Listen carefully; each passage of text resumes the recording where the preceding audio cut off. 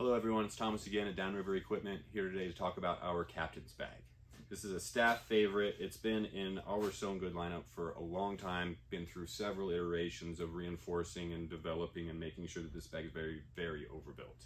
So we have a nice 1/8 inch piece of poly down here that's going to give the bottom of the bag some nice rigidity. We've got the Pfeiffer-Tex extra heavy duty material here to reinforce the bottom, and then you can see we have these firm plastic stays that are sewn in at the edges here, along with the big box stitch all the way down and the big heavy duty double stitch all the way around the edge. Just makes this bag incredibly durable. Now, part of the reason why we did that is that when you rig this bag, you're generally rigging it inside your captain's bay. Now that footwell for the captain is generally a very high traffic area. I'm not saying you should step on this bag, but things get stepped on in that area.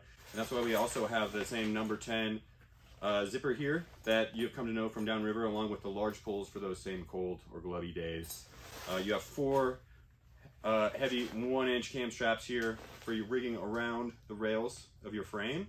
And with the added rigidity of these plastic inserts, you can see here on this one I have rigged in a similar style you would in your captain's bag. One hand open, close, really quick, easy to get in and out. So you really only got to tuck that one oar under your leg, work that zipper, and then you're back to rowing. If you have any other questions, feel free to check us out at downriverequip.com.